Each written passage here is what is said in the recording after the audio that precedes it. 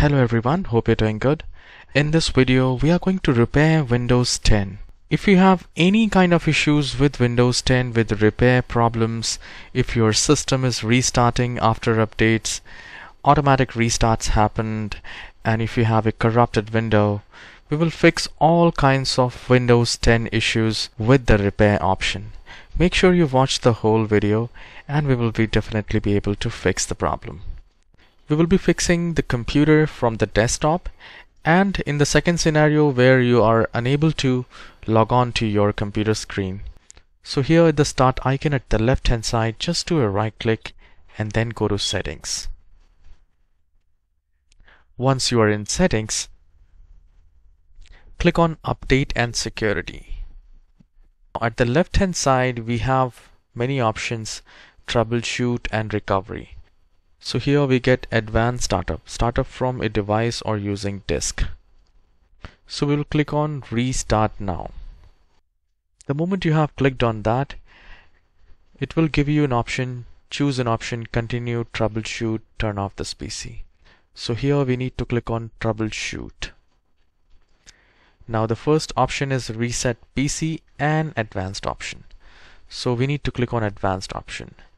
Now in advanced option you have 6 or 7 things which we can do here: the startup repair, startup settings, command prompt, uninstall updates.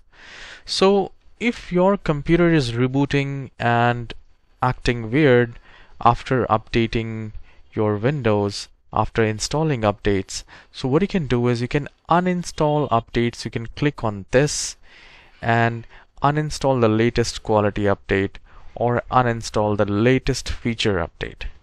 So if I click on the latest one, it will give you an option, uninstall the latest quality update, and here you just need to select your account, user account.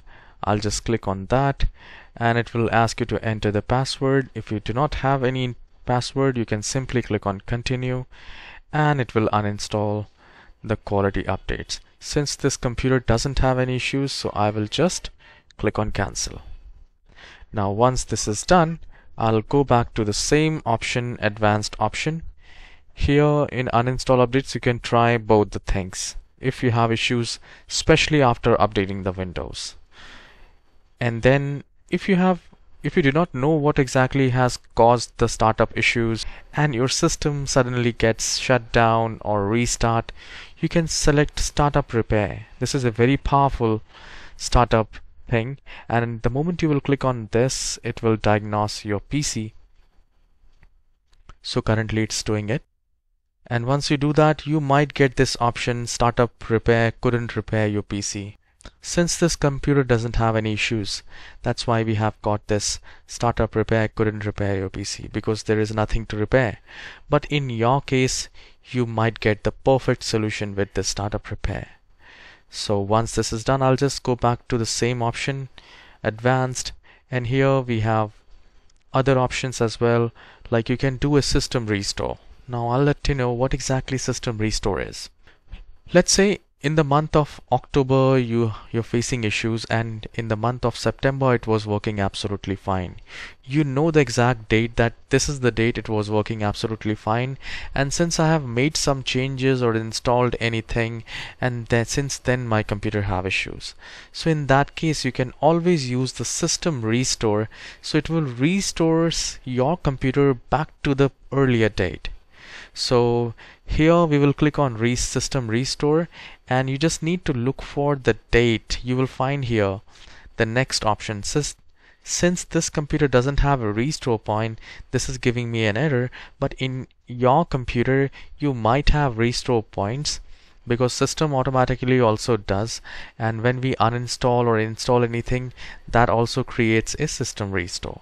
So you can select the date on which it was working absolutely fine, and then you just need to click on next and restart.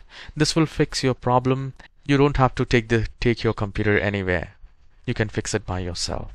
So I'll just cancel this and we will move to the next scenario. Now here we can go for system image recovery. There is one more thing, system image recovery. So recover Windows using a specific system image file. So if you have saved your system image in a USB or on a DVD drive, you can click on that and select a system image. I'll just click on next and to select your USB or the DVD. If you have done all of this and it is not working for you, what you can do is you can reset the PC, which is a last thing, and you need to make sure that you have a complete backup of your computer or the important files, because this will remove all the settings and you might not have your files in the computer. So it is a good practice to back up your data and then go for the reset this PC. So if I click on that, it gives us an option, keep my files or remove everything. So if I select keep my files, it will remove apps and settings but keeps your personal file. But my recommendation would be to back up your important files on a USB flash drive or any external drive and then do this process, because you might not get those things, because there is not 100% guarantee that you will get all the files. So once I click on keep my files, it will give me two options, cloud download and local reinstall. So if your computer is connected to the internet, you can select cloud download. So what it will gonna do is it will download the fresh Windows 10 files, Windows 10 image, and then install it to your computer. It says if your connection is metered, charges may apply. Cloud download can use more than 4 GB of data, so you can do that. So if this thing works for you, well and good. If it doesn't, you can select the local reinstall. And once you do that, it will restart the computer many times and a fresh copy of Windows will be installed. So once you click on reset this PC, you get this kind of option: change settings back to their default, keep personal files, reinstall Windows from device, remove all apps and programs that didn't come with this PC. So once I click on reset, it will start doing these things. So I'm not going to do that. I'll just click on cancel and we will go back to the same window here, the advanced. Now I'll click on troubleshoot and this time we will click on reset PC. If you do not care about the files and everything, you just want a complete fresh Windows in your computer, you can select remove everything, and this will also do the same. This will also give you the same window, cloud download and local reinstall. So my recommendation will be to download the cloud, reinstall Windows. If it doesn't work, then you can do the local reinstall.